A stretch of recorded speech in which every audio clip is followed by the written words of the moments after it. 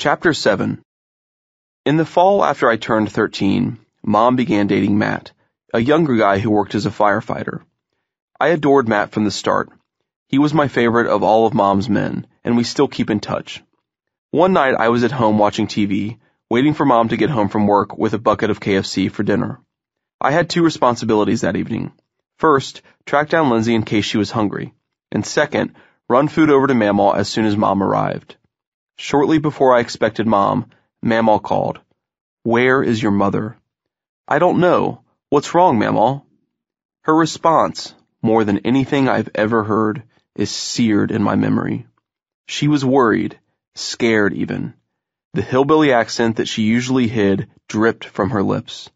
No one has seen or heard from Papaw. I told her I'd call as soon as Mom got home, which I expected would happen soon. I figured Mamaw was overreacting, but then I considered the utter predictability of Papaw's schedule. He woke at 6 in the morning every day, without an alarm clock, then drove to McDonald's at 7 to grab a coffee with his old Armco buddies. After a couple of hours of conversation, he would amble over to Mamaw's house and spend the morning watching TV or playing cards. If he left at all before dinner time, he might briefly visit his friend Paul's hardware store. Without exception, he stayed at Mamaw's house to greet me when I came home from school. And if I didn't go to Mamaw's, if I went to Mom's, as I did when times were good, he'd usually come over and say goodbye before he went home for the evening. That he had missed all of these events meant that something was very wrong. Mom walked in the door a few minutes after Mamaw called, and I was already sobbing. Papaw, I think he's dead."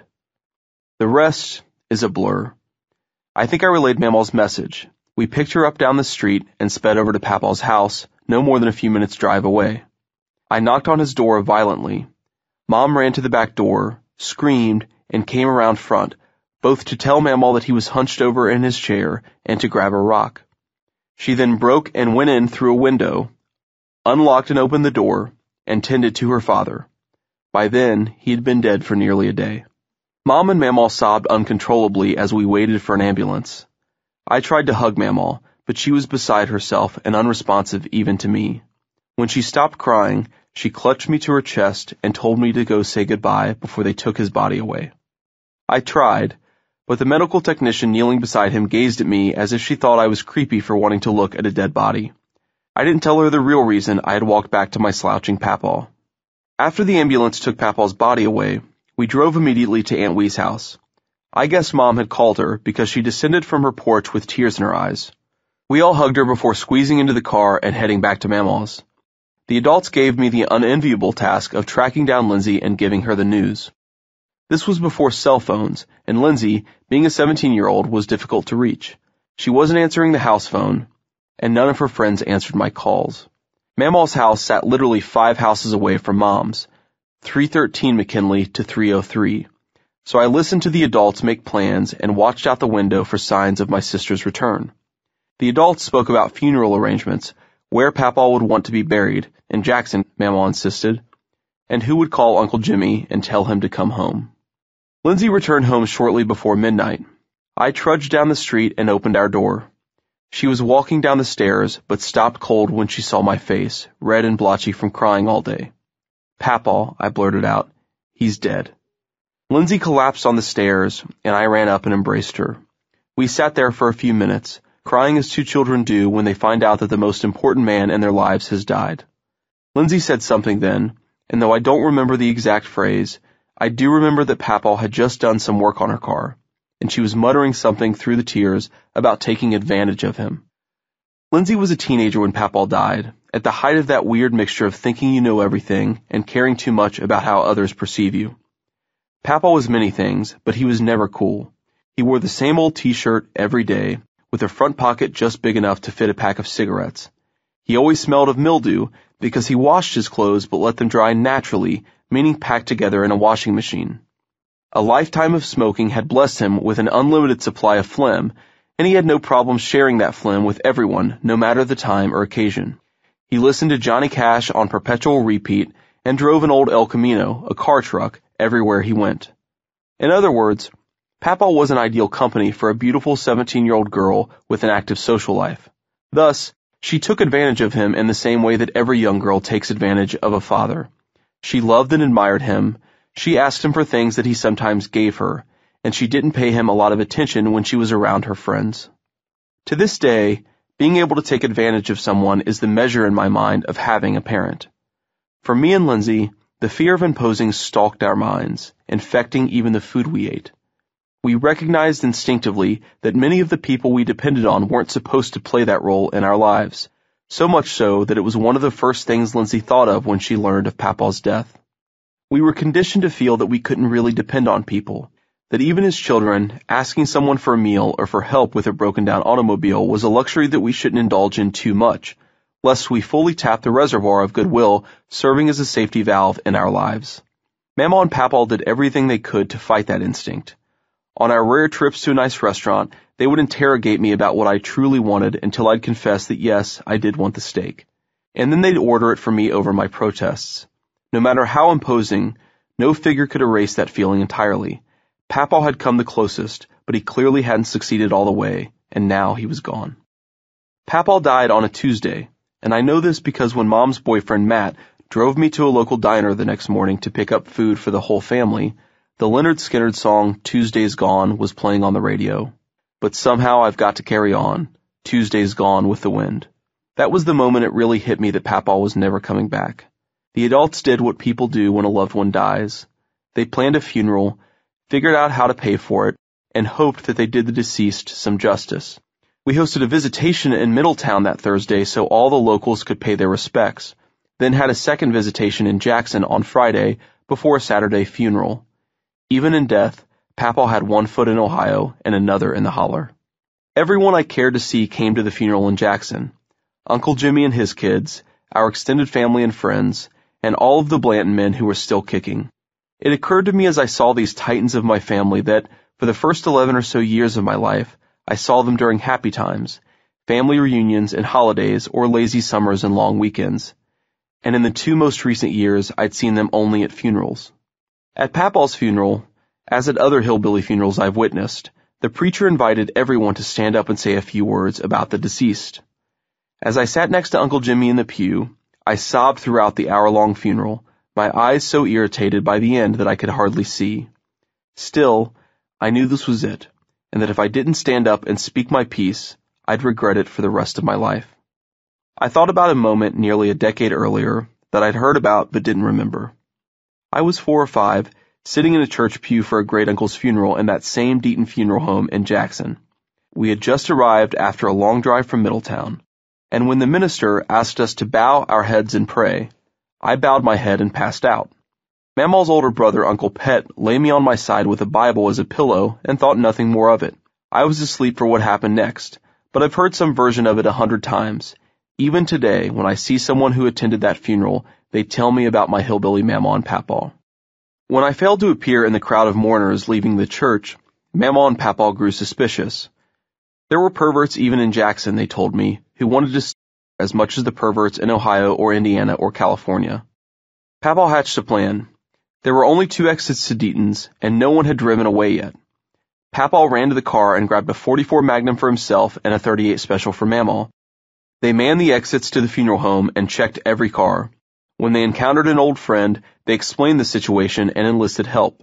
When they met someone else, they searched the cars like DEA agents. Uncle Pet approached, frustrated that Mamaw and Papaw were holding up traffic. When they explained, Pet howled with laughter. "He's asleep in the church pews, let me show you." After they found me, they allowed traffic to flow freely once again. I thought about Papaw buying me a BB gun with a mounted scope.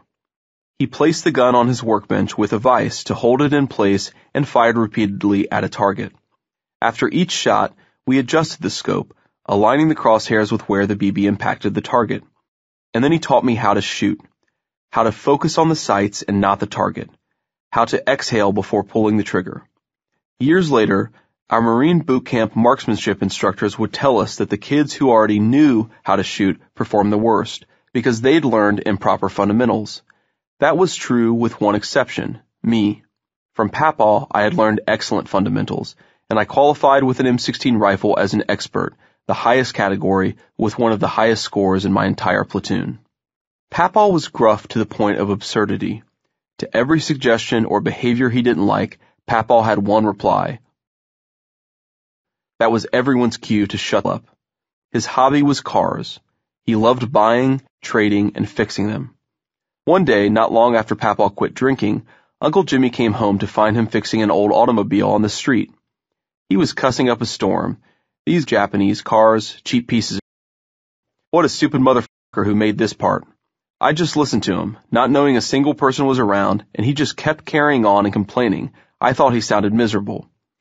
Uncle Jimmy had recently started working and was eager to spend his money to help his dad out, so he offered to take the car to a shop and get it fixed.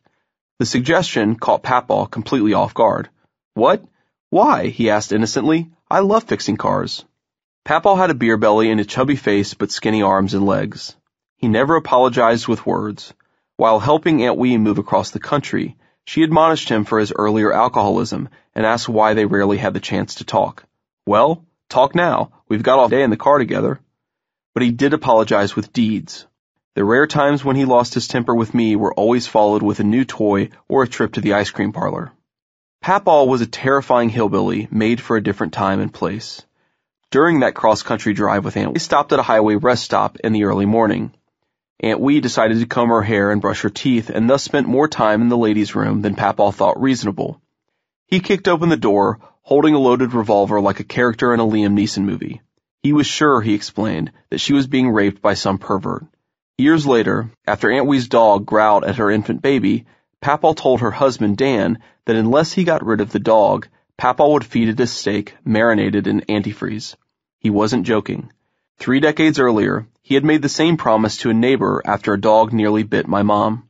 A week later, that dog was dead. In that funeral home, I thought about these things too. Most of all, I thought about Papaw and me. I thought about the hours we spent practicing increasingly complex math problems. He taught me that lack of knowledge and lack of intelligence were not the same. The former could be remedied with a little patience and a lot of hard work.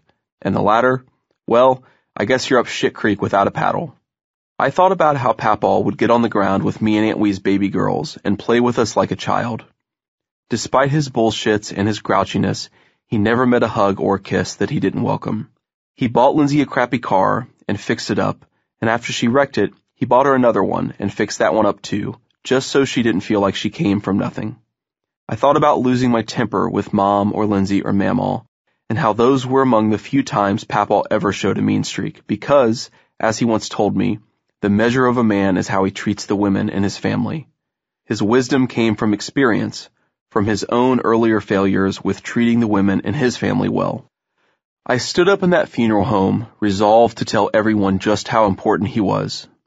I never had a dad, I explained, but Papaw was always there for me, and he taught me the things that men needed to know. Then I spoke the sum of his influence on my life. He was the best dad that anyone could ever ask for. After the funeral, a number of people told me that they appreciated my bravery and courage. Mom was not among them, which struck me as odd. When I located her in the crowd, she seemed trapped in some sort of trance, saying little even to those who approached her, her movements slow and her body slouched. Mamaw, too, seemed out of sorts. Kentucky was usually the one place where she was completely in her element. In Middletown, she could never truly be herself. At Perkins, our favorite breakfast spot, Mamaw's mouth would sometimes earn a request from the manager that she keep her voice down or watch her language. That she'd mutter under her breath, chastened and uncomfortable. But at Bill's Family Diner, the only restaurant in Jackson worth sitting down at for a meal, she'd scream at the kitchen staff to hurry up, and they'd laugh and say, "Okay, Bonnie." Then she'd look at me and say, "You know I'm just with them, right? They know I'm not a mean old bitch." In Jackson, among old friends and real hillbillies, she needed no filter. At her brother's funeral a few years earlier, Mamaw and her niece Denise convinced themselves that one of the pallbearers was a pervert, so they broke into his funeral home office and searched through his belongings. They found an extensive magazine collection, including a few issues of Beaver Hunt, a periodical that I can assure you has nothing to do with aquatic mammals. Mamaw found it hilarious. "Beaver Hunt?" she'd roar. "Who comes up with it?" She and Denise hatched a plot to take the magazines home and mail them to the pallbearer's wife. After a short deliberation, she changed her mind. "With my luck," she told me, "we'll get in a car crash on the way back to Ohio, and the police will find these things in my trunk. I'll be if I'm going to go out with everyone thinking I was a lesbian, and a perverted one at that. So they threw the magazines away to teach that pervert a lesson and never spoke of it again. This side of Mamaw rarely showed itself outside of Jackson. Deaton's funeral home in Jackson, where she'd stolen those beaver hunts, was organized like a church. In the center of the building was a main sanctuary flanked by larger rooms with couches and tables. On the other two sides were hallways with exits to a few smaller rooms, offices for staff, a tiny kitchen, and bathrooms. I've spent much of my life in that tiny funeral home, saying goodbye to aunts and uncles and cousins and great-grandparents. And whether she went to Deaton's to bury an old friend, a brother, or her beloved mother, Mamaw greeted every guest, laughed loudly, and cursed proudly. So it was a surprise to me when, during Papaw's visitation, I went searching for comfort and found Mamaw alone in a corner of the funeral home, recharging batteries that I never knew could go empty. She stared blankly at the floor, her fire replaced with something unfamiliar. I knelt before her and laid my head in her lap and said nothing. At that moment, I realized that Mamaw was not invincible. In hindsight, it's clear that there was more than grief to both Mamaw's and Mom's behavior.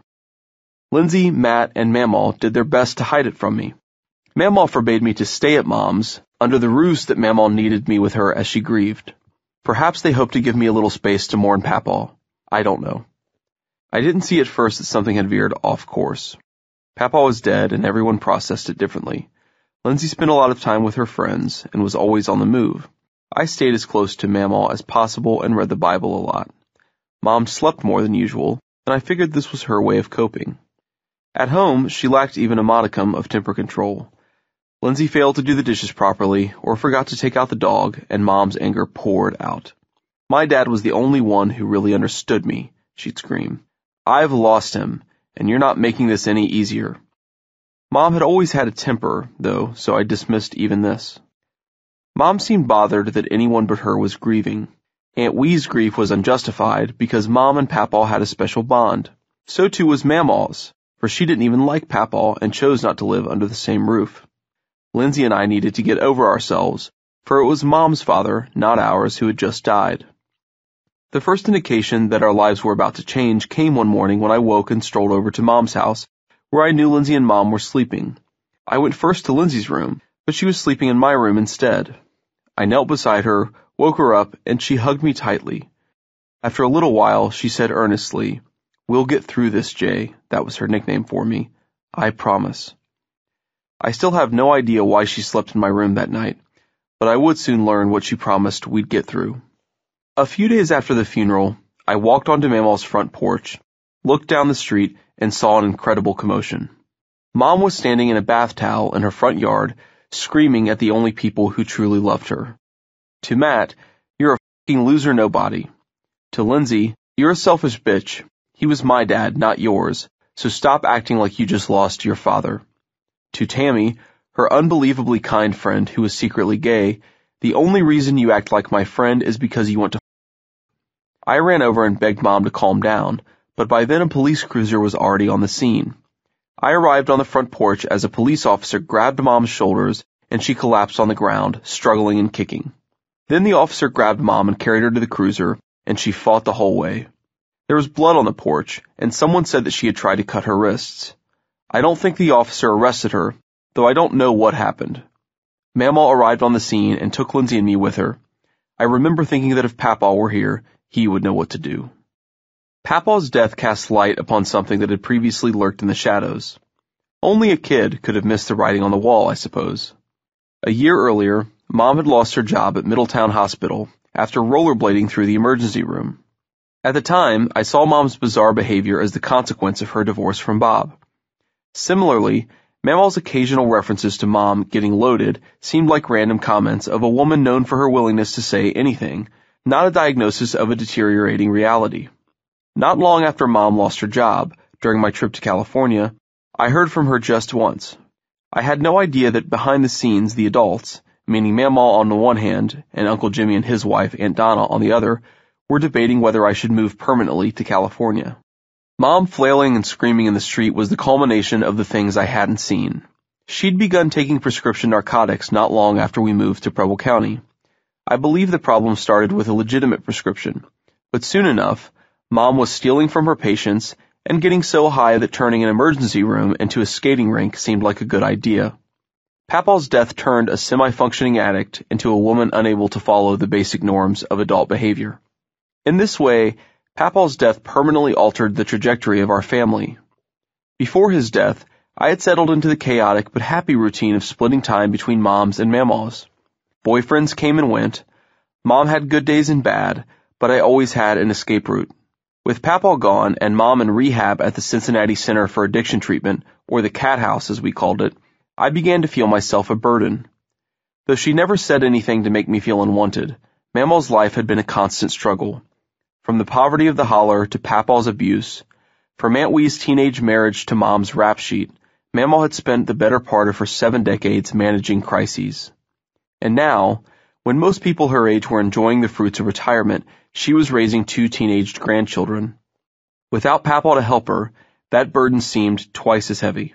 In the months after Papaw's death, I remembered the woman I found in an isolated corner of Deaton's funeral home and couldn't shake the feeling that no matter what aura of strength Mamaw projected, that other woman lived somewhere inside her. So instead of retreating to Mamaw's house, or calling her every time problems arose with Mom, I relied on Lindsay and on myself. Lindsay was a recent high school graduate, and I had just started 7th grade, but we made it work. Sometimes Matt or Tammy brought us food, but we largely fended for ourselves. Hamburger helper, TV dinners, Pop-Tarts, and breakfast cereal. I'm not sure who paid the bills, probably Mamaw. We didn't have a lot of structure. Lindsay once came home from work to find me hanging out with a couple of her friends, all of us drunk, but in some ways we didn't need it. When Lindsay learned that I got the beer from a friend of hers, she didn't lose her cool or laugh at the indulgence. She kicked everyone out and then lectured me on substance abuse. We saw Mamaw often, and she asked about us constantly. But we both enjoyed the independence, and I think we enjoyed the feeling that we burdened no one except perhaps each other. Lindsay and I had grown so good at managing crises, so emotionally stoic even as the very planet seemed to lose its cool, that taking care of ourselves seemed easy. No matter how much we loved Mom, our lives were easier with one less person to care for. Did we struggle? Certainly. We received one letter from the school district informing us that I had collected so many unexcused absences that my parents might be summoned before the school or even prosecuted by the city. We found this letter hilarious. One of my parents had already faced a prosecution of sorts and hardly possessed any walking around liberty, while the other was sufficiently off the grid that summoning him would require some serious detective work. We also found it frightening. Without a legal guardian around to sign the letter, we didn't know what the hell to do. But as we had with other challenges, we improvised. Lindsay forged Mom's signature, and the school district stopped sending letters home. On designated weekdays and weekends, we visited our mother at the Cat House. Between the hills of Kentucky, Mamaw and her guns, and Mom's outbursts, I thought that I had seen it all. But Mom's newest problem exposed me to the underworld of American addiction. Wednesdays were always dedicated to a group activity, some type of training for the family. All of the addicts and their families sat in a large room with each family assigned to an individual table, engaged in some discussion meant to teach us about addiction and its triggers. In one session, Mom explained that she used drugs to escape the stress of paying bills and to dull the pain of Papaw's death.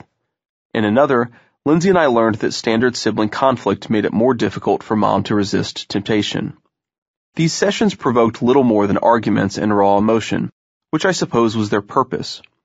On the nights when we sat in that giant hall with other families, all of whom were either black or southern accented whites like us, we heard screaming and fighting, children telling their parents that they hated them, sobbing parents begging forgiveness in one breath and then blaming their families in the next.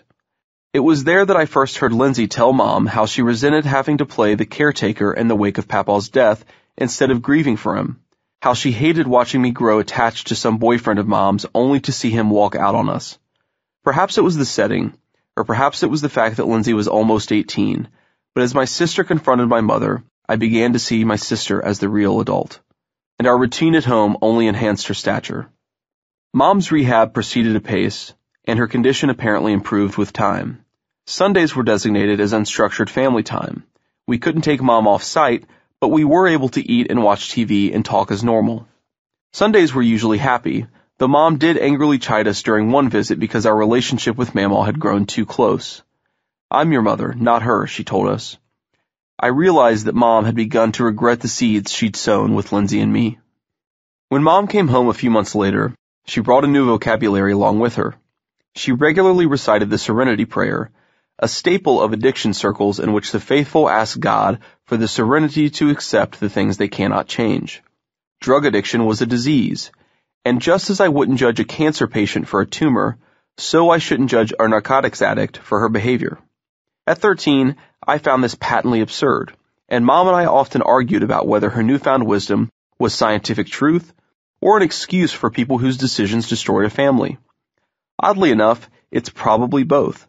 Research does reveal a genetic disposition to substance abuse, but those who believe their addiction is a disease show less of an inclination to resist it.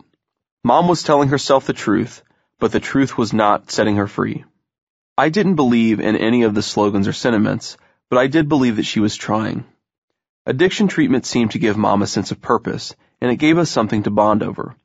I read what I could on her disease and even made a habit of attending some of her Narcotics Anonymous meetings, which proceeded precisely as you'd expect. A depressing conference room, a dozen or so chairs, and a bunch of strangers sitting in a circle introducing themselves as Bob and I'm an addict. I thought that if I participated, she might actually get better. At one meeting, a man walked in a few minutes late, smelling like a garbage can. His matted hair and dirty clothes evidenced the life on the streets, a truth he confirmed as soon as he opened his mouth. My kids won't speak to me. No one will, he told us. I scrounge together what money I can and spend it on smack. Tonight I couldn't find any money or any smack, so I came in here because it looked warm. The organizer asked if he'd be willing to try giving up the drugs for more than one night, and the man answered with admirable candor. I could say yes, but honestly, probably not. I'll probably be back at it tomorrow night. I never saw that man again. Before he left, someone did ask him where he was from. Well, I've lived here in Hamilton for most of my life, but I was born down in eastern Kentucky, Owsley County. At the time, I didn't know enough about Kentucky geography to tell the man that he had been born no more than 20 miles from my grandparents' childhood home.